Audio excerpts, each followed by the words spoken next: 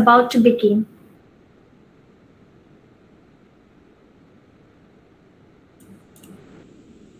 Good evening, ladies and gentlemen. I would like to welcome you all to this forum discussion. Before we proceed, let us introduce ourselves. I am Kausalya Subramaniam.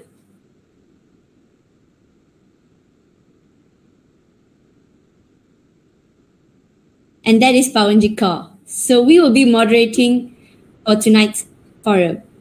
First of all, I would like to give a brief introduction on Hall of Aspire. Hall of Aspire is organized by Altruistic Malaysia, and it is a platform where the community can access to knowledge and information about many critical topics which not many people discuss about. This platform plays an important role in this digital era. We cover topics like peace sustainability, education, environment, health, humanitarian, and economy. Today, we'll be discussing about the importance and the impact of biodiversity towards life on Earth. This forum aims to bring out the knowledge behind the science of biodiversity and how it is a continuing task. Yet, beyond the knowledge of a few charismatic species, there exists a gap in public awareness about the critical role that biodiversity plays in providing the essentials for our survival and well-being. So for our topics today, we'll be having two panelists. Our first panelist is Dr. Wong Siu Tay. He's the founder and CEO of Bornean Sun Bear Conservation Center.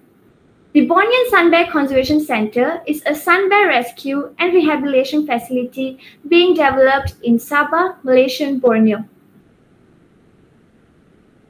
Here we have the next experienced panelist, Mr. Mazrul Mahadze. He is the Project Director of Animal Projects and Environmental Education Sdn Bhd, popularly known as AID Malaysia.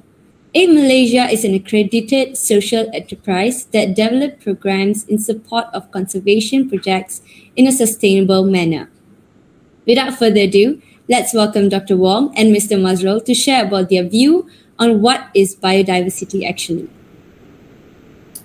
Great. Thank you so much, the host, for introducing us. It is my pleasure to be able to come here and talk to you about this topic.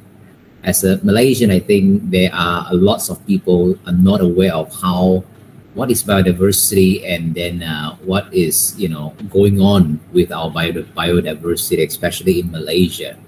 Yeah. So for me, if you ask me what is biodiversity, I think the very first thing that we need to know about the word biodiversity. Bio literally translates into life, and then diversity is variety. So biodiversity is the variety of life, okay? And then in general, you need to talking about life, from plants in this world, there are 5 different kingdoms of life, starting from the protista, from monera, from fungi, from animals, and from plant. And all of these have a lot of variety. And then in general, when we talk about biodiversity, we have we are talking about there are 3 different levels of biodiversity.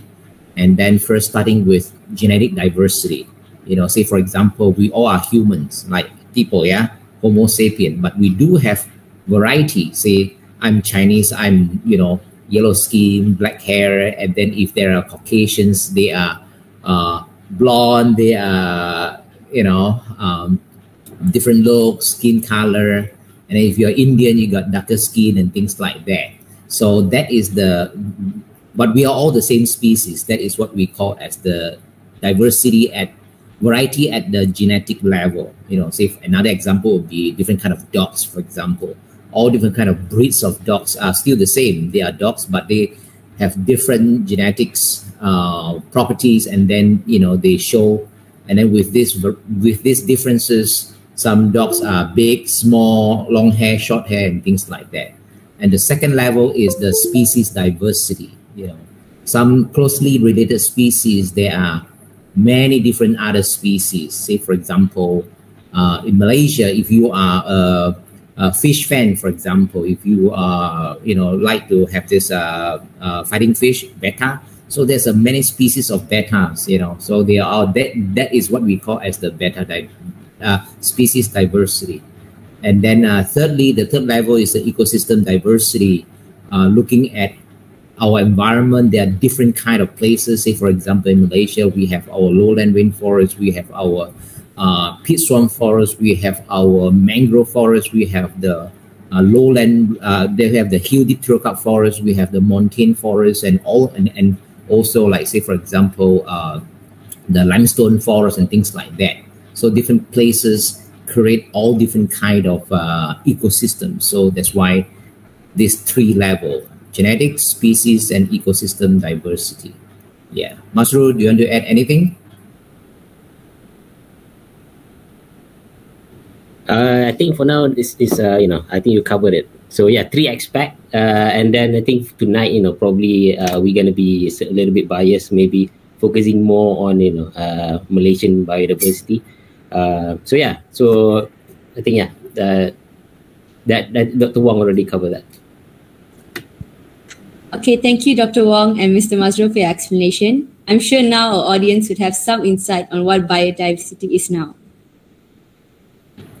Following that, can I have Dr. Wong to explain whether species diversity follow any patterns? Yes, actually, species diversity definitely follows some kind of patterns. So say, for example, all animals or plants, they have the limit of tolerance. So say, for example, some animal can tolerate hot weather, some animals are not tolerate hot weather. For example, say bears. Okay, polar bears are evolved in northern North Pole regions where the climate is very cold. They got thick long hairs, and then their skin is actually black. There's a lot of adaptations for them to stay in or live in a very cold climate. And then whereas our sun bears, they have this short, sleek black fur, and they are adapted to this tropical weather. So they do have some kind of a patterns. So most of these patterns is follow, say, for example, their environment. Whether the temperature is hot or cold, the temperature is the environment is wet or dry, and that kind of thing. And then and secondly, all other animals where they distribute all this biodiversity, they, of course, all animals have to live, and then they have to find their food. Whether they can survive is depending on whether they can survive or not. Say, for example, a tropical rainforest. Our tropical rainforest is rich of biodiversity, is rich of life, either plants, animals, fungi, single cell animals, you name it. It's always very rich. Why? Because our tropical rainforest in Malaysia, especially Borneo, Sumatra, and West Malaysia, are very humid all year long. The temperature is relatively stable all year long, and then the solar radiation has been very high all year long, and that creates an optimal living environment for many plant species, many animal species.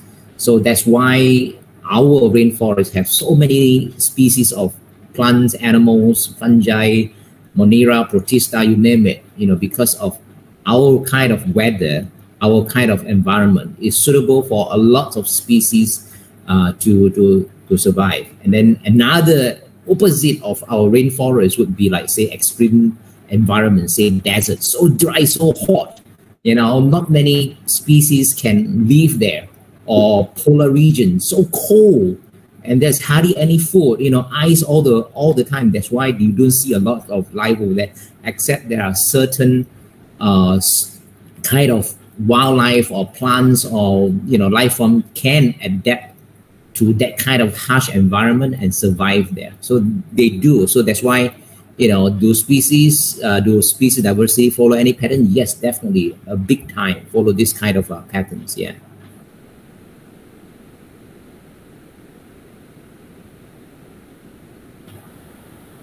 Pawanjit, you're muted. Yeah. Thank you, Dr. Wong, for your answer. You're welcome. Okay, so moving on to Mr. Masro. Hold on.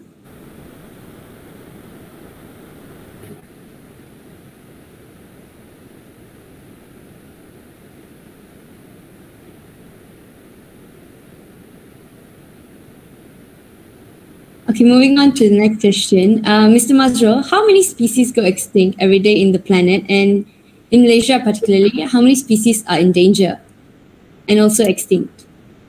Okay. How many species? That's a very difficult question actually.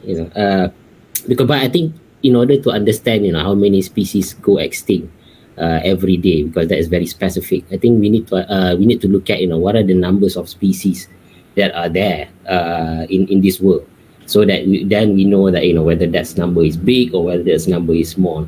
So if you look at literature, some believe that they are close to estimated 15 million different species that live on our planet. So that is a higher estimate. There's also another numbers that say there's between 8 to 9 million of species of plant and animal in existence. And then out of that, out of like 15 million, we only know 2 million of them currently. Around 2 million of them are being described by scientists. So if you look at that number, again, 15 million and then 2 million that we known or described by the scientists, then to know how many species that we lost every day, then we can have a higher estimate, we can have a low estimate. So on the low estimate, I think we are looking at losing 150 to 200 species a day. But I think the most important question is, how quickly can we identify all of the other remaining species? Because like I said, it's only 2 million are being described. So that's another 13 million that we still being discovered almost every day. So we might not know what we lose, because we didn't describe or found it yet. I think that's another important question. Okay, thank you so much, Mr. Mazrul.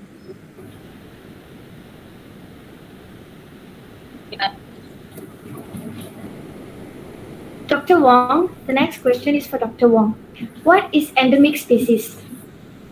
Okay, endemic species. Okay, endemic species refer to a species that found in a certain regions or a country or an islands and no found anywhere else. Okay, it can be a country extinction if you define that geographic region as a country, or you can say that endemic species is from a region. Say for example, Borneo. Borneo is an island, right? Yeah, so there are few endemic species that found in Borneo and not other places. Say for example, the proboscis monkey, the monkey with big nose. You guys seen the picture or not? Proboscis monkey. Yeah, so proboscis monkey is an endemic species that only found in Borneo. So it is a Borneo endemic, not found anywhere. Say for example, koala bear. Koala. Yeah, only found in Australia. So koala is endemic to Australia. Yeah, but is proboscis monkey endemic to Malaysia? No, because in Borneo, proboscis monkey also found in Kalimantan, also found in Brunei as well. So it is not a Malaysian endemic, but it is a Borneo endemic, so to speak. And so this is what endemic species means. So some endemic species can be as endemic as like say for example a limestone hill. Some species of snail only found on certain limestone hill and no found anywhere. So this kind of species is going to be very, very valuable in terms of the biodiversity protection, because once we lost that particular, say for example limestone hill, that species will go extinct because it won't found in any place else. And then there's a series in our country. There's so many endemic species that is, either mammal, usually is mammals or birds or reptile, amphibian, and things like that. And then there are still many unknown species that found in our rainforest, and still wait for a lot of work, a lot of scientists, a lot of taxonomists to try to discover and things like that. So yeah. So obviously there's a lot of work for us to do in our country, because our country is so rich in terms of biodiversity. Back to the biodiversity work. Yeah. Okay, thank you for your answer, Dr. Wong. Next, can I have Mr. Mazro or Dr. Wong, either one of y'all, to explain on how biodiversity is actually measured? How biodiversity measured? Okay. I think if I may start a little bit. So biodiversity, how is it measured? I think if you remember what Dr. Wong explained earlier. So when we look at biodiversity, we are looking at whether it's habitat level, species, or genetic. So if you look at species, so one way that biodiversity are being measured is I think the most frequent way to look at it is looking at the numbers of species, or we call it species richness. So for example, like how many mammals are there in Malaysia, or how many mammals are there in, let's say, in Borneo Island. So you're counting species. So and then usually when this you see that I think normally you hear about Borneo, you hear about Amazon, because these are some of the area where the species richness is very high. So you can look at species richness, and then secondly you can also look at species evenness. So species evenness is looking at how close in numbers each species is an environment. Okay, for example, like we have let's say in Borneo we have, or in one area in Borneo we have elephant, and then we have let's say clouded leopard. So there's two species, but maybe one species are higher in numbers. So higher in numbers, and then if you can compare it with, like, say, Peninsula Malaysia. So Borneo and Peninsula Malaysia have let's say equal amount of species, but species evenness, the numbers of individual of each species might be different. So and that's one way you can measure biodiversity. And then there are many ways that we can do this to count, because we're looking at numbers. So you can conduct survey, and then I think one of the common way that public are aware of, you survey using camera trap, because especially in our environment in Malaysia, if you want to look at especially mammals, especially animals, if you just walk in the jungle, most probably you'll see a track of animal, not the animal itself. So one way, or one of the best way to do it is to set up camera trap. So that's an example of how biodiversity can be measured. Okay, thank you, Mr. Mazro, for your explanation. The biodiversity of an ecosystem contributes to the sustainability of that ecosystem. The higher the biodiversity of an ecosystem, the more sustainable it is. The higher biodiversity in an ecosystem means that there is a greater variety of genes and species in that ecosystem.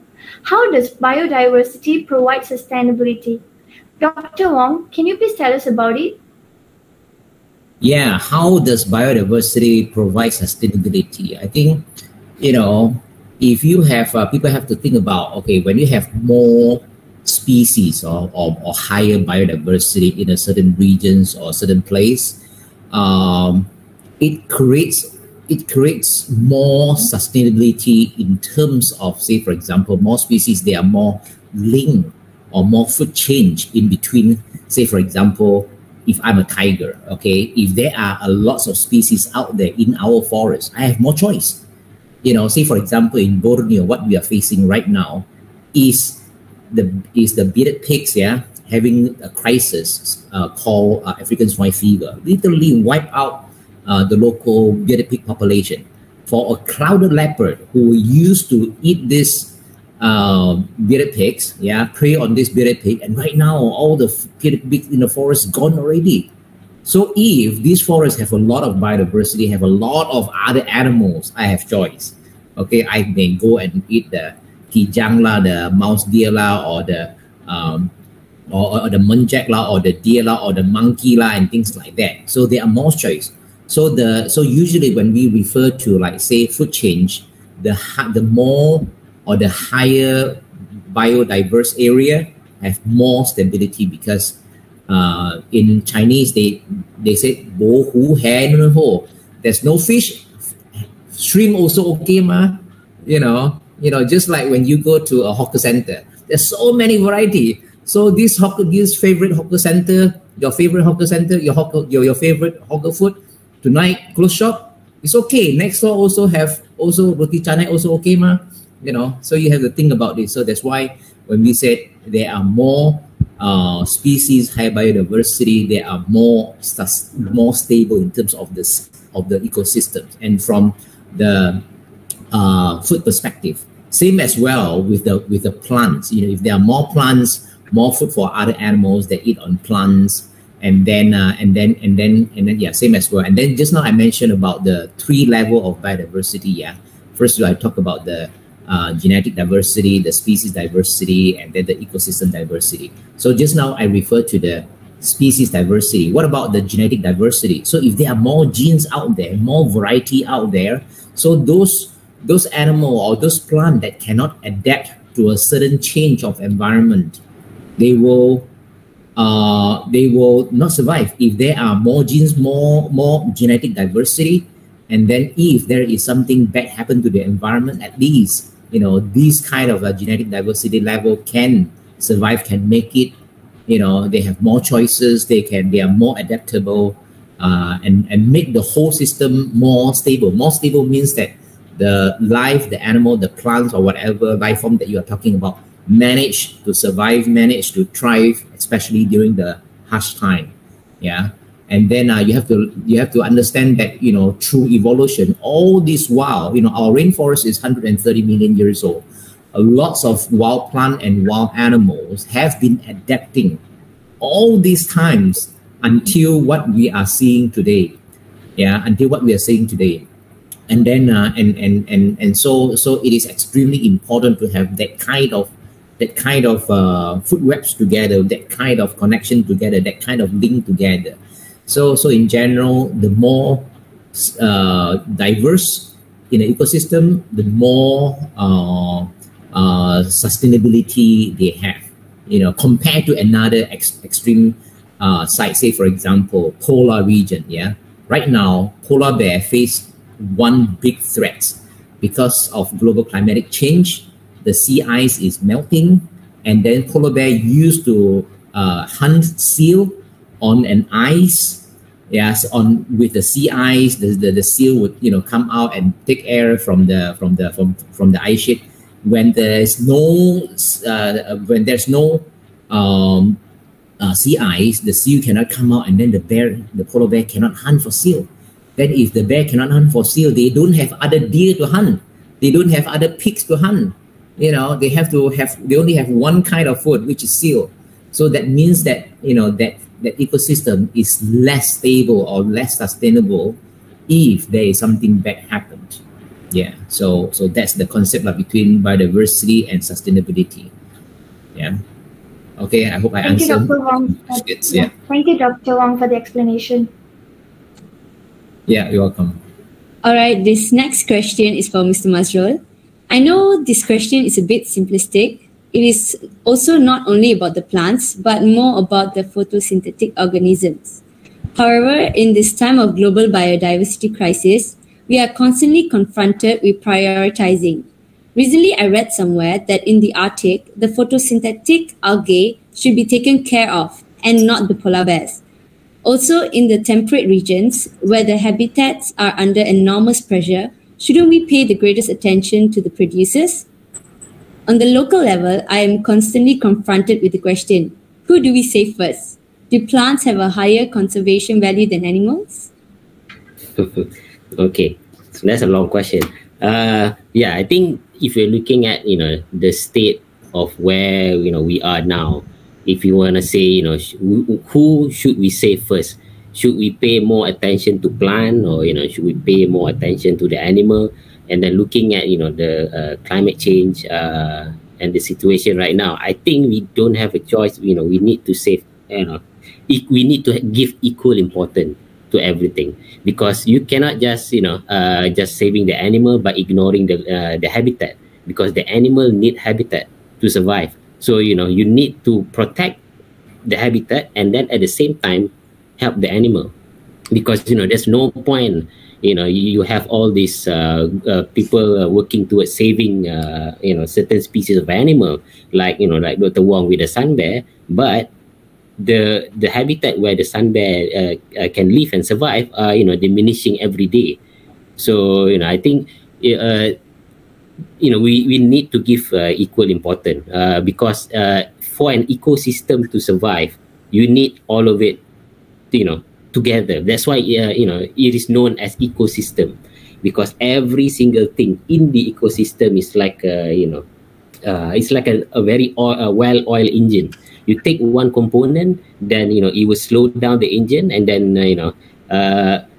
when so many components are being removed, then there will be reach a time where the engine will just stop working. So yeah, I think if you ask me who do we save first, we need to because now we have a lot of scientists, we have a lot of groups. There's a groups that focusing on mammals, there are group that focusing on climate.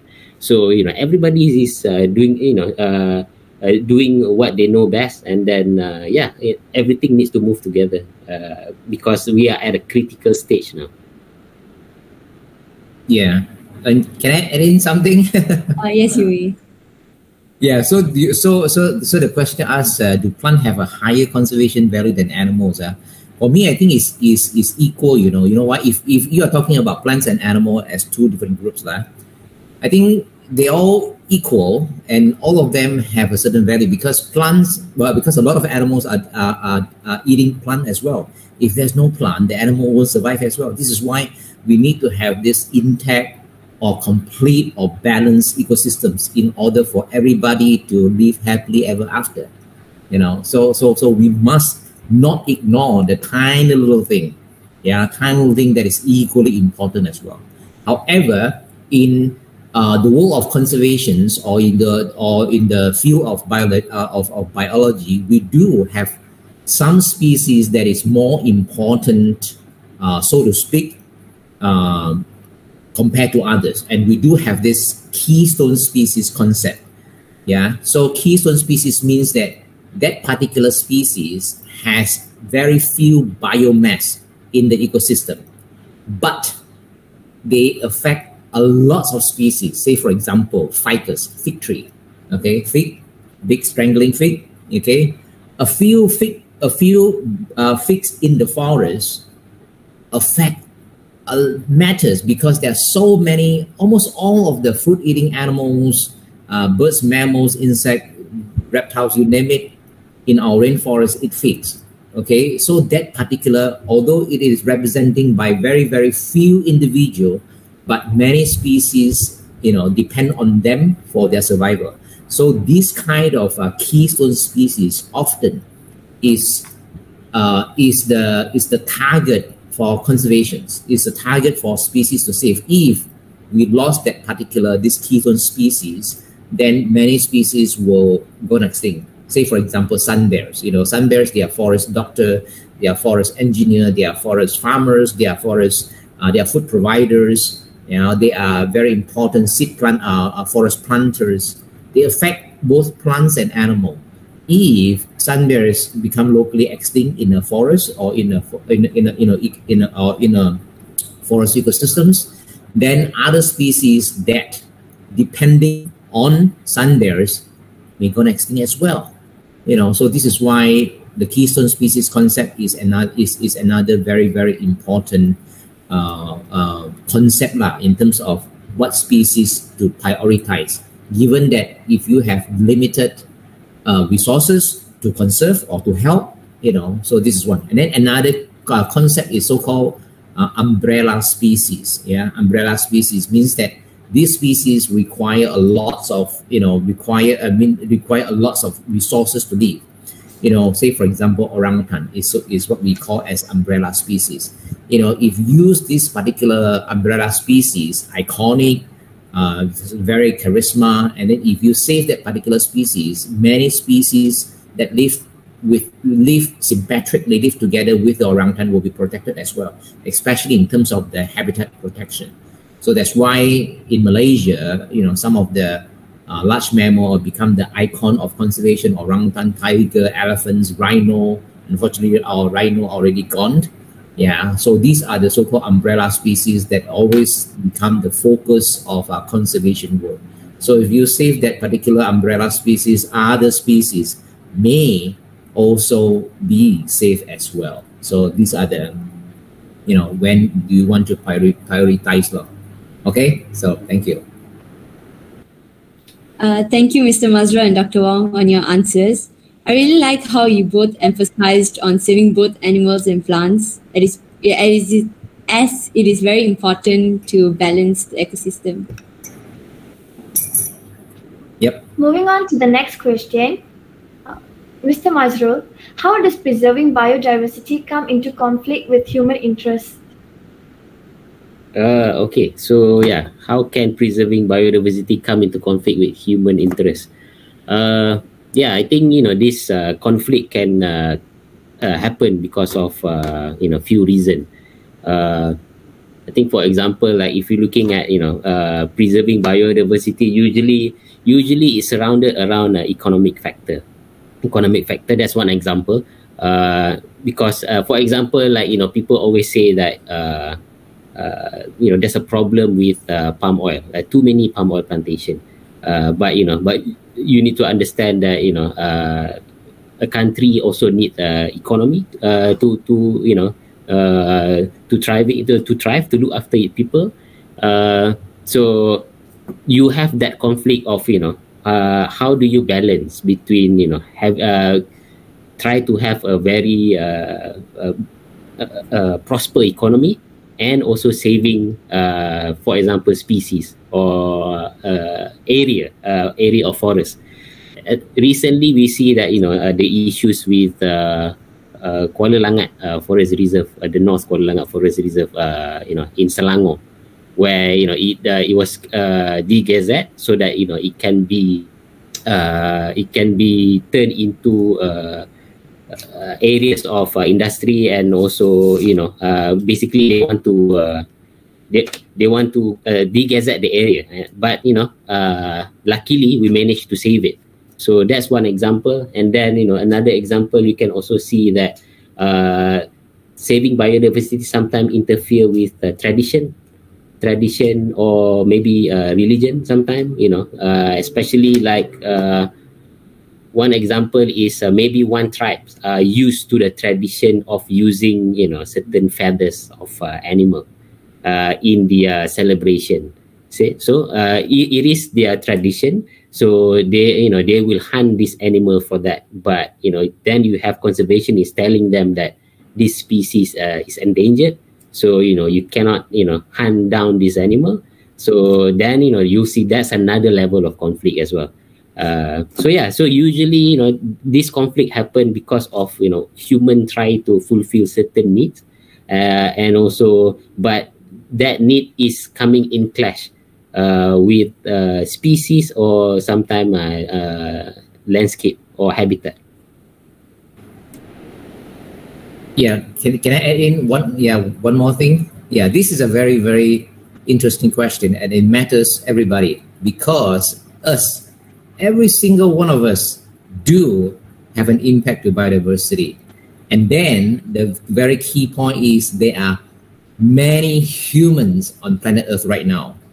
Okay, so that is a key point. Right now we have more than 7.8 billion of us living in planet Earth, and then our number is still growing exponentially. And that is a very, very scary numbers of us multiplying. Yeah, and then there was one day a few years ago I went to Medan, Sumatra, for the very first time. Medan, chaos, so many cars, so many people, the road, wow. And then I was like thinking how the world is going to come out with that kind of food, to feed so many mouths every day. Once humans, every people is like that. Once we wake up, we have to have breakfast. After that, we have the tea time. After that, lunch. Another tea time, dinner, supper again. Some people eat like 5 or 6 times a day. And when we eat, all of the food is a natural resources, is a resources. It have to come from somewhere, either come from somewhere growing or grow in the wild or grow in plantation or blah, blah. And that create an impact to the land. That's why in Malaysia, a lot of our rainforest has been cleared for oil palm plantations. If you go to Cameron Highlands, say for example, I did not go to Cameron Highland often. So every time I go, I wait after several years. Wow, sakit hati. Why? Because the forest gone has become like plastic of roof.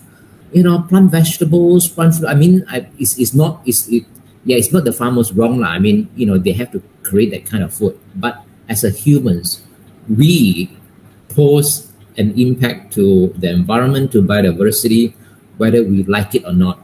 It is happening, and it is happening in a very alarming rate because our number is so high. And not just Malaysian, you're talking about every single humans on earth.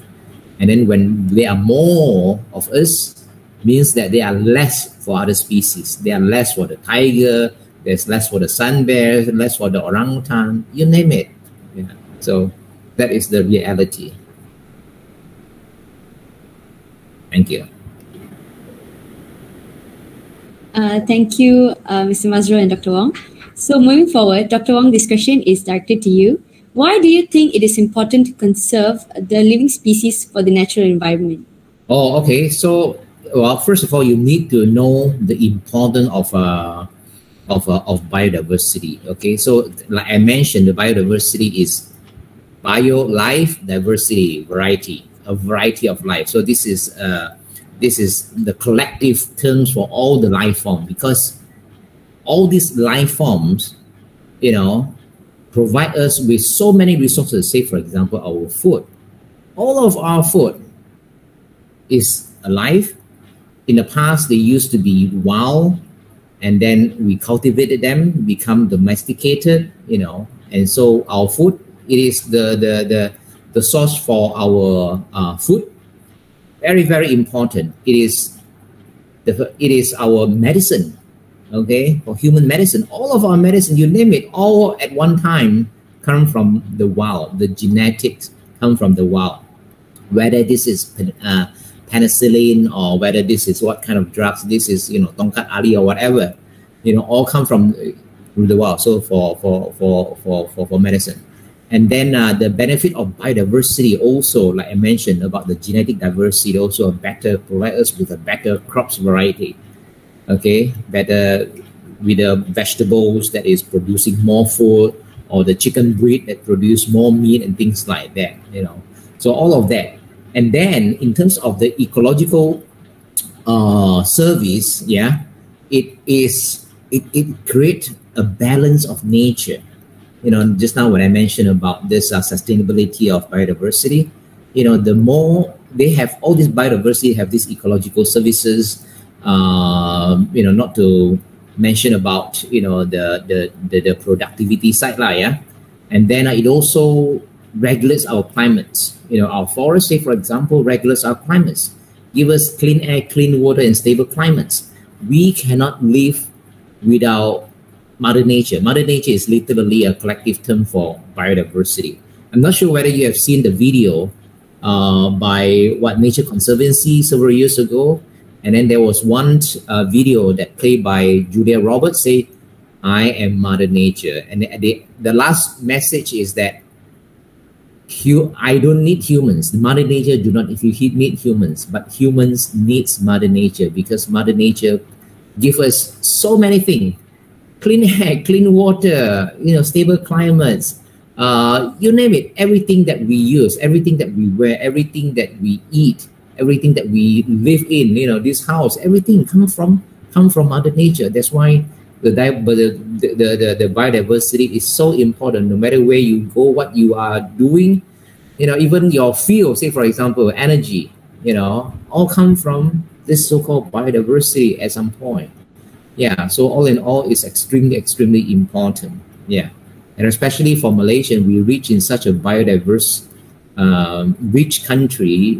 Our forest is actually very, very important. Very, very important. Yeah. So, yeah. Okay, thank you so much for your insights, Dr. Wong. You're Mr. welcome. Masrul, can you tell us the importance of conserving the earth biodiversity, and why is biodiversity so important and worthy of protection? Yeah, I think this probably the to extend what Dr. Wong explained just now. I think the simple answer to that is we need biodiversity. We have no choice.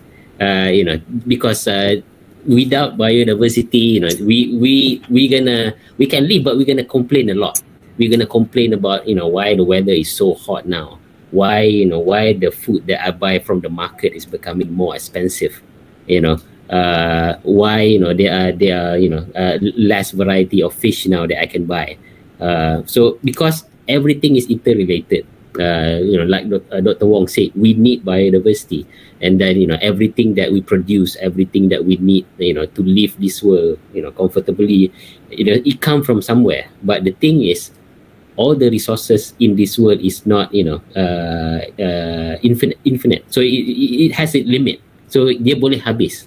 So you cannot just take everything out from the planet, because reach a point where we're gonna run out. So we need biodiversity. We need clean air. We need fresh water. Because without it, our life gonna be difficult. And then if you're looking at international level, food supply, for example, I mentioned about when we have this situation with the climate, so the food production can be affected, and then food become expensive, and then that if it become out of control, it can cause conflict. It can countries can go to war over resources. So if you want to live in a stable environment, not just economically, because every now and again, we complain a lot this year that we cannot go traveling, because we want to go to a nice island. We want to go hiking in the jungle, because we know that at some point we need that kind of reprieve that Mother Nature provide for us. So that just some of the example, like why it is important, because we have no choice. We need to we need biodiversity. We need Mother Nature. So like it or not, we need to preserve whatever we have left in this like in Malaysia and around the world as well. Being it wildlife, being it trees, being it habitat, we need to save it. Because if we didn't do that, we already see the effect now. If you talk to your grandma, if you talk to your parent, they will all, I'm pretty sure they will say to you that, I remember this area used to be very lush, the weather, very, very cold in the morning, So that's, that whatever that they describe, describing that how, things have changed. And then, sadly, that change didn't happen in a positive way. So, so whatever that we're doing now, we need to do it so that it didn't becoming worse for our future generation. So, yeah.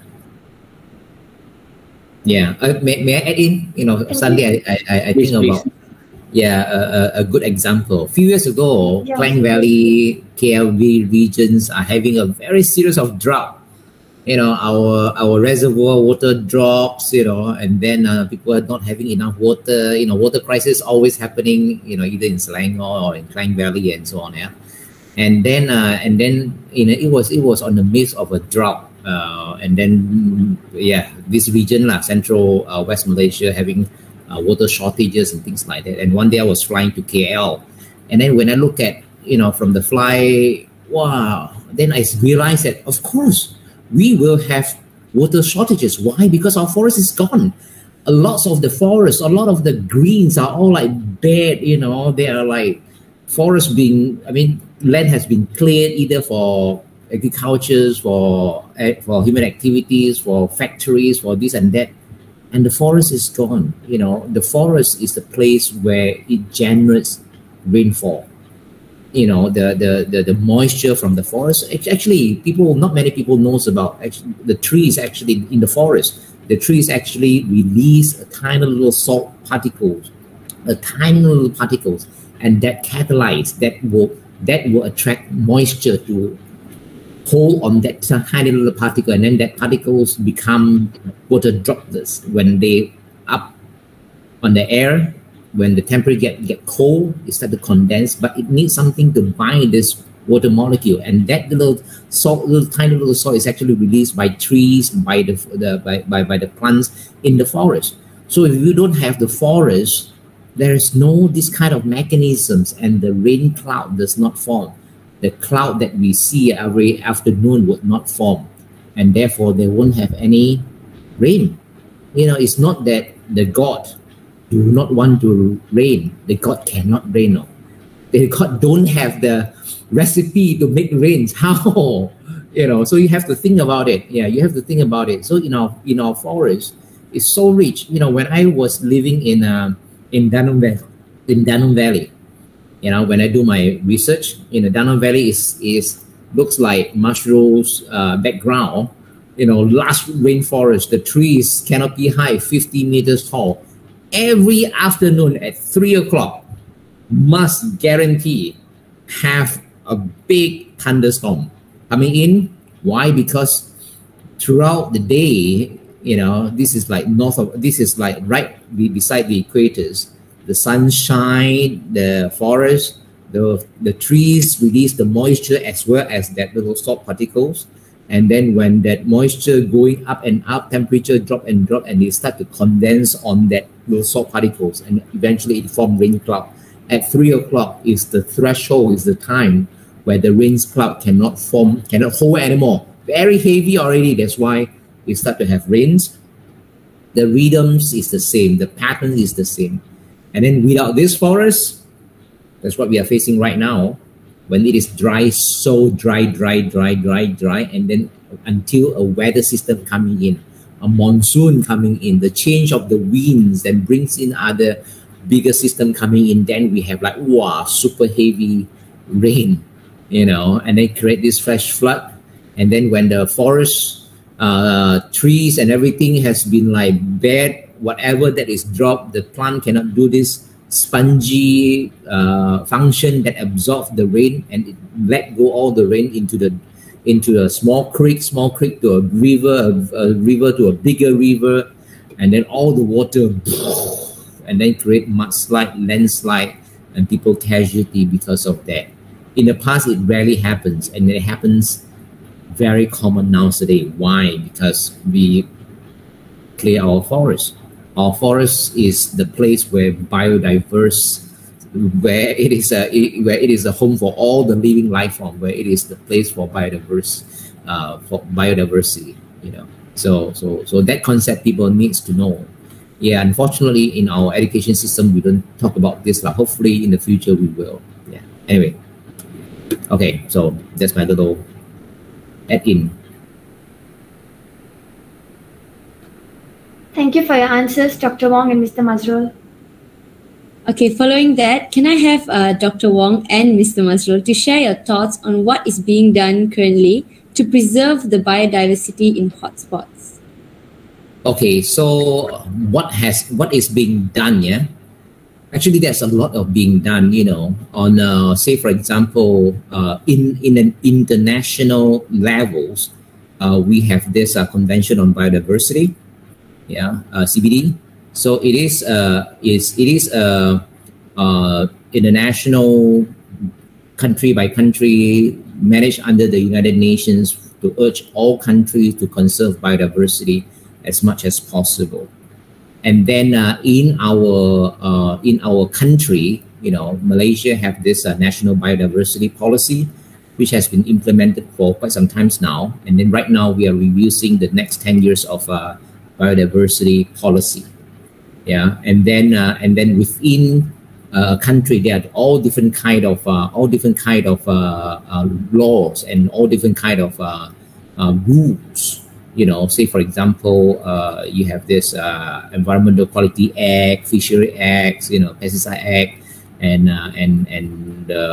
like say wildlife conservation acts, national park acts, all this law that protect our forests, our biodiversity. You simply cannot go in and hunt. Why? Because this wildlife is protected. You cannot enter a certain forest reserve to log. Why? Because it is protected. And then we do have a lot of government agency that are jurisdictions for the different kind of laws. So there are a lots of things like that happening. This is one way in terms of government's level to protect our biodiversity. Yeah. Okay. Mr. Mazrul, would you like to add anything? Yeah, if I just want to add, other than, all the protection provided by law, what's being done, focusing on Malaysia, I think if you want to know, you can also find out that there's a lot of groups or like NGOs, that are working on so many areas. There are NGOs that are focusing on looking at landscape. And then there are also NGOs that looking at certain species of animal. They do animal conservation. They do a survey to find out about what are the status. So I think some of the very familiar name, you have organization like WWF, organization like MNS, and then we also have like even the Dr. Wong organization itself, Bornean Sun Bear Conservation Center. They are doing sun bear conservation. And then other than that, we also have organizations that are looking at restoring habitat, because we know that we as a country, we already lost some of our forests, but there are organizations out there that working in restoring habitat. Not only that, we also have organizations or NGOs that are working looking at marine species. So so yeah, there's so many things being done. Group looking at policy, group looking at protecting the animal on the ground itself. Doing patrol. Trying to stop people. Activities like illegal poaching. We have government agencies working together with NGOs in that area. So yeah, so a lot of things are being done. And then if I would like to recommend, if if you want to know more, just do a little bit of Googling, then you can find out about all of this, and you can also be involved in this in this effort as well. Okay, thank you so much, Dr. Wong and Mr. Mazrul, for your explanations. After plants and animals, will humans be the next to become extinct? This question is directed to Dr. Wong and Mr. Mazrul. Okay, so if plant go extinct, if animal go extinct, for sure human will go extinct. All right, for sure, because humans depending on plants and animal as food, plants and animal as all kind of resources that we are doing. There was so few years ago there was a crisis faced by the bees. All right. And then bees play a very importance on pollination. Pollinates our fruits, pollinates our forests, and then there is a crisis facing in North America or in Europe or in Africa because this bee is dying by a large quantity of number abnormally. So people are starting to calculate and looking at it. And then they have come up with some statement saying that if one day bee gone extinct, human have about 4 months to live. Why? Because after these 4 months, all the fruits, all the vegetables, all the produce that we eat are failing, is not producing. Okay, so you can see how important it is to conserve every single life on earth, so that they are surviving, so that they are thriving, so that they are populating. Because when they are doing well, we will be doing well as well. Because we are just part of the system. We cannot be taken out from the system because we are depending on all of this life form. We are depending on all of these plants and animals to survive. Yeah. So when we take care of, say, for example, climates, because climates is the very important thing that control everything, that affect everything. If we don't take care of our climate, say, for example, right now we are facing with the climate change. You know, when it affects us, when, say, for example, certain species gone extinct, then it will affect it as well. Another very good example that I study sun bears. Yeah, so back in 1999, some of my sun bears starved to death in the forest. Okay, and then starved to death in the forest. And then in Kalimantan, one of my friends study also the same thing. The sun bears in her study area in Kalimantan also very gross, also very starving. And then in my study area, bearded pigs, bearded pig, the wild boar in Borneo, also starved to death. And then we after in 2001, then we know what happened. In 2000, I started to realize that ficus that I mentioned, the fig tree, the keystone species, is very important to the survival of sun bear, because when a sun bear found a floating fig tree, they will stay there and eat and sleep and pull, for about 2 weeks until the fig resources depleted. And then I realized that, figs are so important to the bears and other wildlife in the forest. But when I look at my field notes, I don't recall in 1999 that the bears feed on ficus, because I also do not come across any fig tree fruiting in 1999. And then, so what happened was that at the time, I do not know what happened until 2001, when Red Harrison, PhD students, published his paper on figs and fig wasps mutualism relationship. So fig wasp is a tiny little insect that pollinate the fig. Okay, and his study found out that in 1999, fig wasps gone locally extinct in his study area in Lambe Hill National Park in Sarawak. And why is that fig wasp gone locally extinct? Is because of 1997 El Nino.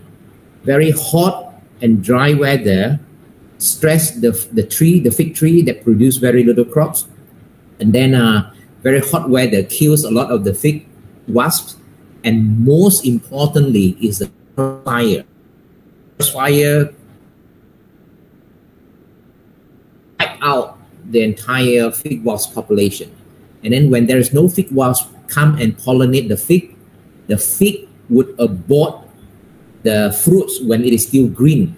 So eventually, when there is no fig wasp come and pollinate the fig tree would know there's no pollination come and pollinate the fig. There's no point for them to put energy to develop the fig into a ripe fig. Okay, so then they drop the development of the green fig, which is not edible.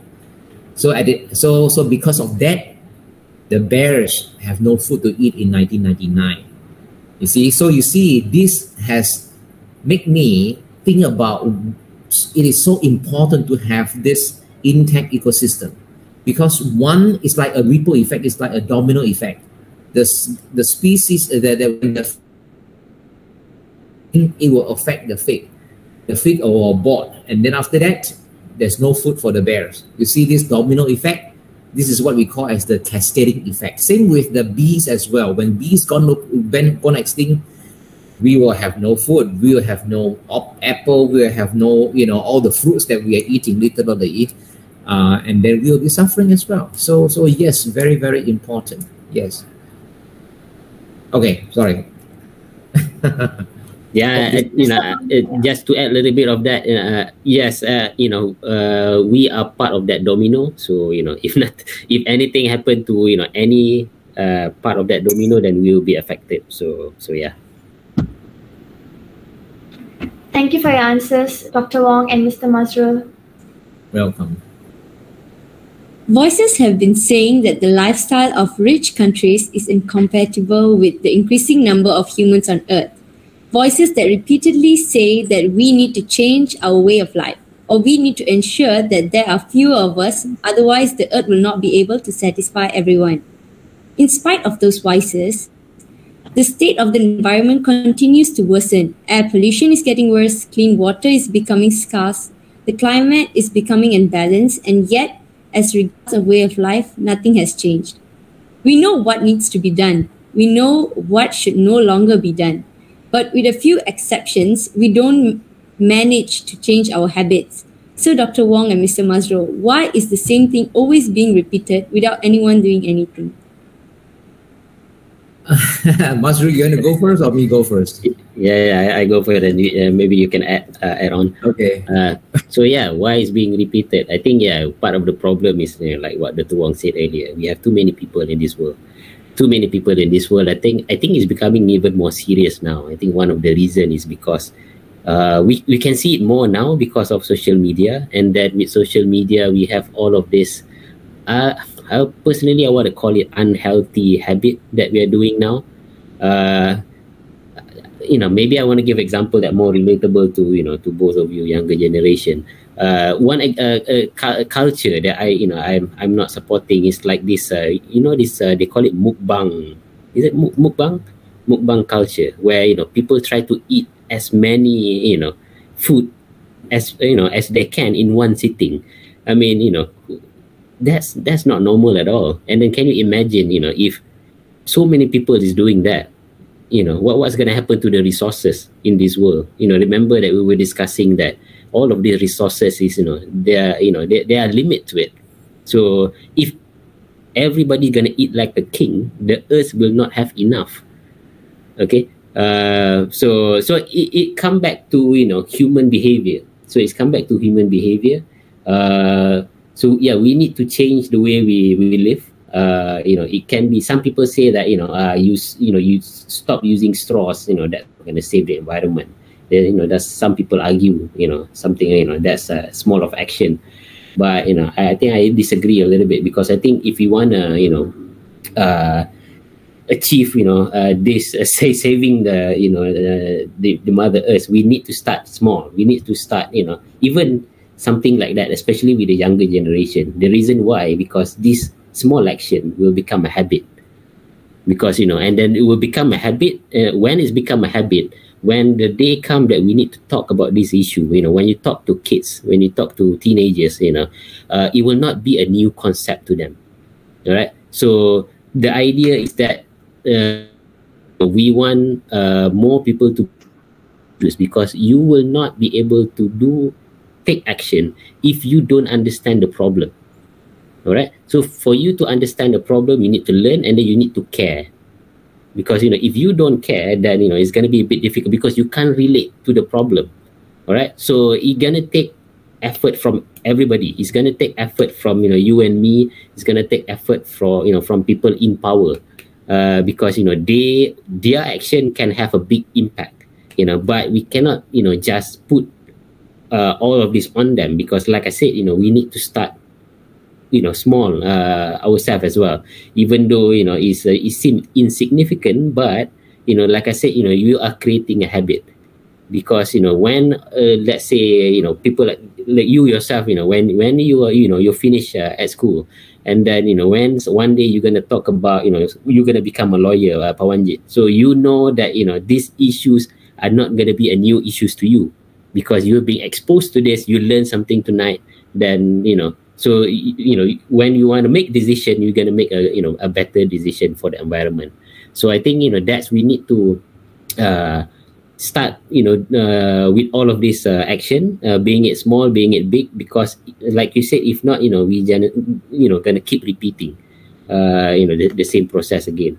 But the good thing is, I think now probably the best time to, to do it, because now it's becoming easier to share information. Example like, I'm talking about the Kuala Langat Forest Reserve. That, that's because of the public reporting it. Now we have drone, if people say something, I saw something, you can fly your drone and then go and check it, because the technology is there now. So, so yeah, I think, we need to change the behavior, human behavior, and then we need to change not just, human behavior like individual level, but, everybody, people in power, you and me, organization, somebody that run a business. So everybody need to do something. Yeah, I totally agree with what Masru said. This is a collective issue, and then the education is so important. Well, first of all, it is the human nature lah. When you talk about human nature, it means like say the use of plastic bag. Okay, when I go to the local market here in Sanakan with my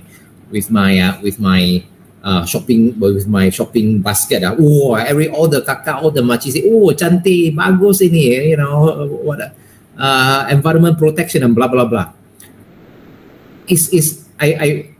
I feel like, okay, I at least do something, and I hope other people would follow. Most of the people have this attitude of that. Even if I use less, other people also use ma, so it's not going to be used. It's not going to help. Actually, it does if everybody knows about it. So and then everybody knows about it. When I say everybody knows about it, means that the education is very important. Everybody needs to know, aware of this issue, the environment protection issue, the biodiversity issue is important. Okay, so always have the hasrat, have the cita-cita, so that one day in our school, especially from kindergarten, we talk about environmental issue. Environmental education is become part of our curriculum, and everybody growing up by learning about the environment, how to protect them, by knowing about the wildlife, by knowing about the biodiversity and how we should protect them. For my perspective, for my experience, I think there are three different processes, like what Masru said. The first is to understand. First you understand, and then after you understand, you start to care. Care comes from your heart. No one forces you to do that. And then after you care, comes from your heart, and then you want to act. You start taking action. So this is a process, and then after that, hopefully by taking action, things will start to change. But if you don't understand, if you don't know, if you don't educate yourself about this issue, there's no way to start. You don't see the issue. You don't see the problems. So back to square one again. The square one is education. So that's why for us, we have to educate our kids about environmental issue. Love nature. Take care of the environment. Don't buang sampah lah. Reduce your waste lah. Conserve our resources lah. Don't eat too much lah. You can only eat this portion and then you take a lot. Sometimes I go to restaurant and it makes me very, very angry because they have ordered a lot of food. At the end, they eat a small portions. It's so sad, really, really so sad, because all of that can either come from the nature, come from, people's planting or growing or whatever. It is a resources. And if we don't conserve our resources, then gone, like what Gandhi used to say, our earth is enough for everybody's need, but it is not enough for everybody's greed. The need and the greed is an issue, and then humans is the only species on earth, I think, that have the greed of. So that is a very, very important factual that we all need to know. And how are we going to control our greed so that we can only take the needs that we need and do not, have all this greed. So that is something that we need to think of. And then the second, of course, is the political will. The leaders have to do something. Have to lead, have to show us what is the right path to go. What is the good policy to conserve, to protect, to save this and that. So that is very, very important. So political will, definitely, and of course, educate the general public about this. So thank you. Thank you, Dr. Wong and Mr. Masrul. I do agree on your explanations, and I think if there is still no action taken by the community, then our ecosystem will definitely take a real downfall in the future. Dr. Wong, can we relate the COVID-19 pandemic with the burst of biodiversity instability, where it leads to new viruses or new health crises? Yeah, so definitely. Okay, so you need to know that, whether this is the SARS-CoV-2 virus, the virus that caused the COVID pandemic. oh, this is a Nipah virus that happened in our country. If you know about Nipah virus that happened in 1998, 1999, and then outbreaks of this virus come from, after study, they found out that it is originate from bats, and then bats come to feed on the fruit trees on top of the pig farm, and then the virus travel from bats to fruits, and then the pigs eat the fruits and then caught this virus. And then there's a lot of example, whether we know about Ebola, say for example, we know about HIV virus. It is all about what? It is all about this virus used to live way far away from humans, deep in the jungle, deep in the bats, and never have any contact. But because of humans start to grow, humans start to clear forests, people go to the forest to hunt, and to a point where wildlife and people start to meet. Usually is humans harm this wildlife and then start to contact these viruses that used to contain in an animal's body for a long, long time. And because of that, it jump host.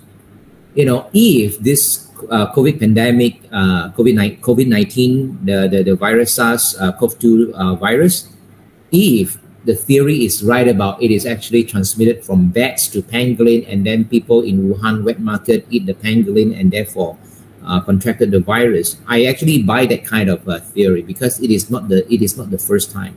It is when these viruses that used to contain deep in the jungle, and right now because of human population growth, humans have more access to deep jungle or human clear forests and human hunt, and then we have contact with this health issue, and this is definitely not new, but people never learn. For me, I'm a wildlife biologist. I always say, keep wildlife wild. Our wildlife have to keep wild in the jungle. We must have jungle for them to live, so that we don't have to invade, so that we don't have contact with them. Don't eat wildlife. Don't keep wildlife as pets. Keep wildlife wild. If not, you will have another outbreak. It's just like another time bomb. It is not their fault. It is not the wildlife fault. These viruses, bacteria, or zoonotic disease used to be them for a long, long time, until we invade their space. We kill their life. We kill their mother. We keep them as pets and things like that. And then so this is something that we all need to be aware of and have to learn from the example over and over again. But again, human never learns. That is one fact. And when will human learn? I hope this pandemic, this COVID-19 pandemic, people right now talking. I was so sad. People talking about vaccination. People talking about, there's a lot of debate about the host, the origin of this virus, but people do not talk about how to prevent it. How to prevent from the next pandemic of happening. I think we should, the governments or the politicians or whoever needs to, or the WHO need to put more efforts on educating how to prevent it, how to stay away from wildlife and that kind of thing. Don't invade wildlife, because this zoonotic disease is something that is not play. For the Nipah virus, although it caused, the outbreak is very quick. The mortality rate of Nipah virus is 70%. It's very, very high. And then there are, I think, about 100 pig farmers, including my friend. One of my friends died, because he is one of the pig farms owner. And then, so this kind of thing happened in our country before, Nipah virus. If you Google Nipah virus, it is an outbreak started in Ipoh, and then after that, in Bukit Pelando, in Negeri Sembilan also have another outbreak. That kind of thing happens. So we should take this as a good lesson, to learn, and hopefully it won't happen again. Yeah. Thank you. Okay. Thank you so much, Dr. Wong. So moving on, Mr. Mazrul, do you think that the Malaysian law is enough to protect the environment? I think it can be made better. because if you said that whether the law is enough to protect the environment, but people will argue that if it's enough, then why did we see we are losing more and more areas? We are losing more and more of our jungle. So yeah, I think people who believe that certain law need to can be improved in terms of implementation, in terms of policy between federal and state government. I don't know about the details, but definitely it can be better. And then another example is now you're looking at law that to punish people that trade animal, trade wildlife. People like to keep wildlife as pet now. You'll see that people are keeping gibbons, people are keeping a lot of this primate as well. Even sun bear. You see people trading it openly online. So we need update to the law. So we need law that better protect and also punish people that commit such crime, because at the moment I don't think the punishment is harsh enough, because people are still doing it. People are still doing it. So yeah, we need to set an example. The government, the authority need to set an example to show that this kind of crime is serious, because it's impact our biodiversity. So to answer that, I think it can be made better, and with a little bit of improvement. Yeah, can I add something? Yes. Yeah, I think for me, I think our law is sufficient. Okay, and then but what we need is the enforcement part. Say for example, like Masru mentioned about gibbons law, this monkey being traded online or keep on pets. We have the law to protect them, but the enforcement, how to catch them, how to prosecute them.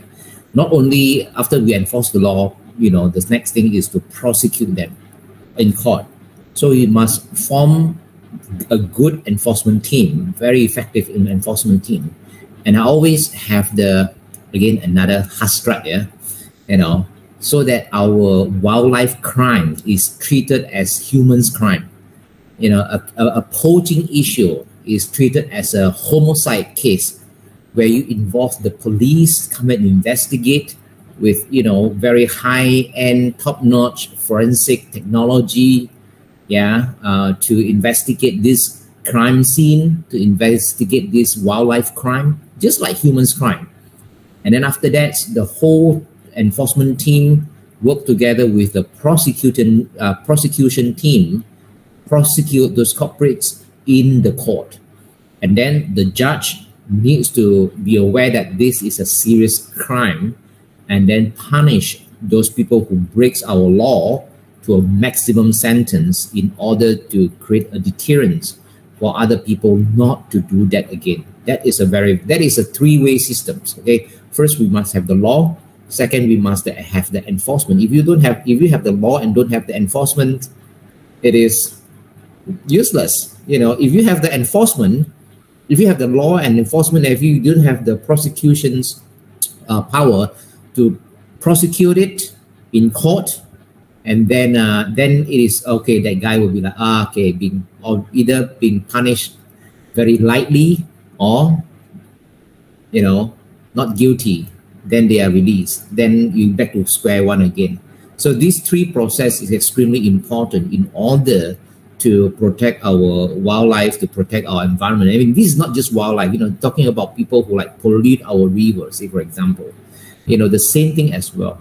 And I really, really hope that our wildlife crime will be treated as a human crime, where it involves very, very serious, top-notch investigator or enforcement of personnel to conduct the work, and then present it to the court with competent prosecutor and prosecute those people.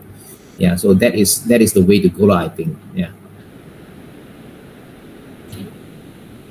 Okay, thank you so much, Dr. Wong and Mr. Mazrul. I do agree with it as well. So thank you so much. I hope everyone sees how important it is to preserve the biodiversity of our planet. Thank you for the informative and enlightening sharing. All right, ladies and gentlemen, now we have come to the question and answer session. If anyone has any questions, I'm sure our panelists will be pleased to answer them. So let me check the questions from Facebook and YouTube. We have the first question. It is directed to Dr. Wong. With climate change being at an all-time high, which direction do you see biodiversity taking? Do you see nature adapting, producing more species, tolerant to the changes, or is it a mass extinction of flora and fauna more likely to happen? Okay, I think, global climatic change, well, first of all, you need to aware that our biodiversity in our country or in planet Earth takes a long time to evolve to the stage where we are today. Okay, say for example, our rainforest is 130 million years. And then a lot of the life form, a lot of the plants, animals have been in this forest for all this long, slowly adapt to a point today. The climate change is something that happens so quick for an Earth historic time, And then there's a lot of plants and animals don't have the ability to adapt, to change, and then they are being wiped out. So that is the most scary part, yeah. Global climatic change is happening so quick, where they might not have sufficient time to adapt and change, and because of that, we might lose those species that cannot adapt or have no time to adapt. Yeah. So say for example, animal can still move. Yeah, easily move from place one to place B, yeah, and then but for plants, usually they need to use a long time, several generations to disperse the seed, disperse their seedling, and then say for example, if it is warmer temperature, they need to climb up to a higher elevation. Animals can climb up, but the plant cannot climb up. Even if the animals can move up to higher elevation, but if the food is not there, then the animals still won't be able to make it as well. So it needs time, and this is just that this climate change happens so quick in a Earth time scale, and then to a point where we may lose a lot of species because of global climatic change, and this is what is scary, Yeah, so hopefully more people are more aware of that, and then we need to do something to change it. Yeah. Okay. Okay. Thank you, Dr. Wong. For the second question is directed to both Mr. Mazrul and Dr. Wong. Marine biodiversity plays some important roles as habitat on land. Please share your view on overfishing and also the pollution that happened in ocean. We also know oxygen much produced from marine and plankton. What will be the future of human if we didn't preserve biodiversity from the view of marine?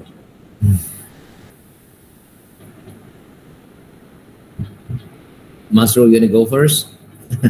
I think marine pollution, marine diversity, yes, it is correct. Most of our oxygen come from the ocean, and then one of the biggest problem with the ocean that we are facing right now is overfishing. Number one is pollution.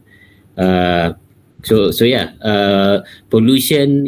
I think we see enough footages, enough photos of there are so many plastic in the ocean, not just plastic that are visible, but also talking about plastic that are not visible to our naked eye, like plastic that already into our food system.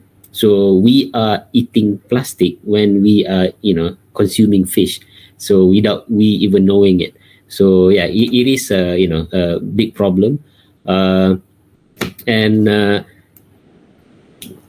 think it is as important as preserving our jungle, but maybe because of the more emphasis are being given on jungle, because the most of the images, you'll see that because images of deforestation it looked more, very graphic. And then I think people are giving, much more attention to, mammal, because we have a lot of iconic mammal species. But yeah, I do agree that, we need to pay equal attention to marine, conservation and marine biodiversity as well. Yeah. Well, for me, the question is, what will be the future of humans if we don't preserve biodiversity from the view of marine? We'll be doomed as well. Same thing, because we are part of the global planet Earth ecosystems, and there are many people, humans, dependent on the fishery as a source of protein. Dependent on fish as a source of protein. If the fisheries collapse, we will not do well. If the fish collapse, other bigger fish or other species in life will not doing well. So we are all in this together, and you'll be a surprise that our life and everything else is so tied on to either life on land or either life on the sea or the water. Very, very interconnected. It's nowadays, especially when the human population is so high right now. There are many people dependent on the sea, and it is scary that if we don't have this kind of resources, if we don't we manage our marine resources, we will not doing good, or we are not going anywhere. Yeah. Okay, thank you so much, Dr. Wong and Mr. Mazrul. Yeah, thank you.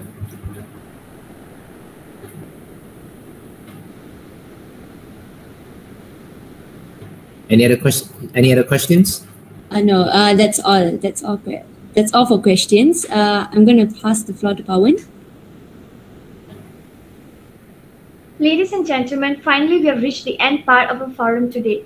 Thank you once again to our dear audience and to our experienced panelists for your active participation throughout the forum, and our panelists, Dr. Wong and Mr. Mazrul, for sharing us your time and knowledge for this forum today. It is our honor and pleasure to have you today. For those who have joined the forum tonight, you will be receiving a digital certificate.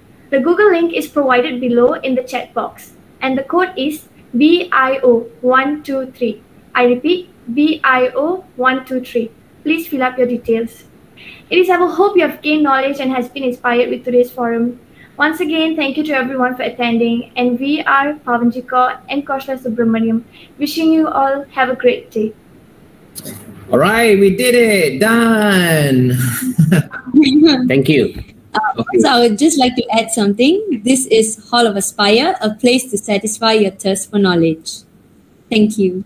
Yeah. Well, thank you very much for this opportunity to invite me, and of course, Masud as well, and to share our knowledge, share our view on this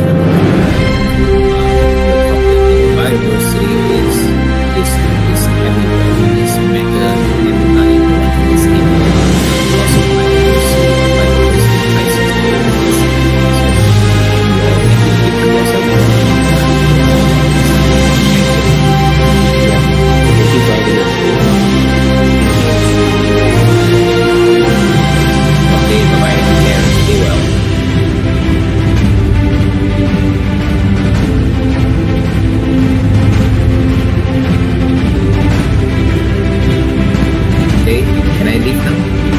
Yes, you may.